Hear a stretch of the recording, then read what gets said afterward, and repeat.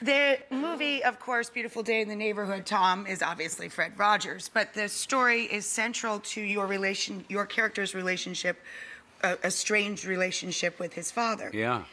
And Mr. Rogers sort of transforms you? Absolutely. And based on a true story. This actually happened, right? Yeah, based on an Esquire journalist who was sent to interview Fred Rogers back in 97, 98. And self-admittedly would say, he was always looking for where, the possible darkness lay or, the chink in the armour. And Fred Rogers turned his life around and rebirthed him in a way.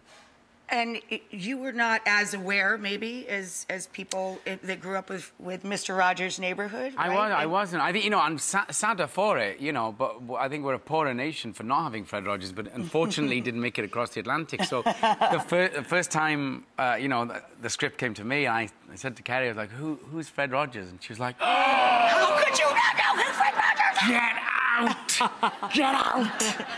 But unbeknown to me, she said Fred Rogers is in our living room because our 2.5-year-old was watching Daniel Tiger's Neighborhood. And Daniel Tiger's Neighborhood is, of course, the offshoot of Mr. Rogers. Yeah, part of his legacy. The kind of he was a true groundbreaker, pioneer of his time. When he saw television kind of going, a little too slapstick and frenetic for children.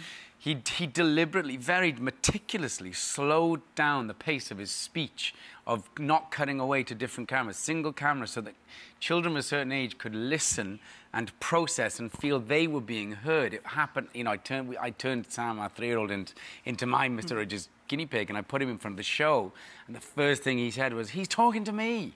And it was immediate yeah, connection. it was revelatory. And that scene shows it, that there was no delineation between who he was and who Mr. Rogers was. No, and also no delineation in who he spoke to. He'd speak to a 3-year-old the same way an adult. The same as a 23-year-old or a 43-year-old. Yes, absolutely. Right. I find it so fascinating that he was progressive so far before his time. He was a person who was protecting all of the unprotected groups of people way before, Elizabeth Warren was out doing it, and Bernie Sanders and all the people that are bringing that progressive movement back now. That's who he was. And his great words were inclusion, and there is no them. There's only us. There's only us. So you have to work. You have to work as to how you get on with each other. Did you watch the documentary on him? Very much so. My neighbor, yeah. If you haven't seen this, that's also an amazing film. Yeah.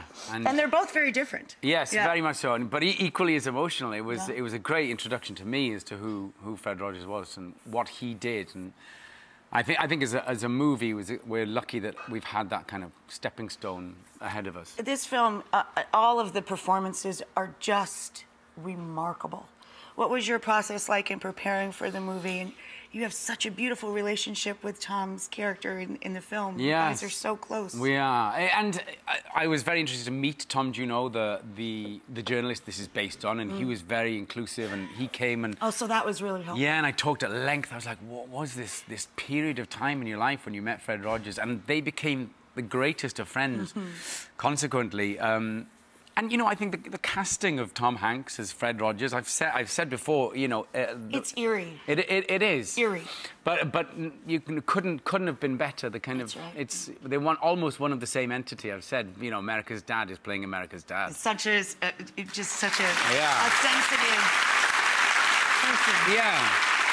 I know I've said this before. In the shorthand, when you say, I said I've done a Fred Rogers movie, and people go, oh, and they say, who's playing Fred Rogers? And you say, Tom Hanks, and they go, oh. Of so course. It's like Rogers and Hanks, they elicit the same noise from people. The affection. That trust and deep affection and intimacy. Yeah. You just feel so safe. Safe with, when Hanks comes on set or on screen, you always go, oh, we're okay now, Tom Hanks is here. You guys are like a team now between the Post and this. Are you going to do every project with them? I told him we will be. He wasn't so sure about it. I was like, you let me know, Tom, next movie. The next I'll movie, be there. and I'll show up. You and me.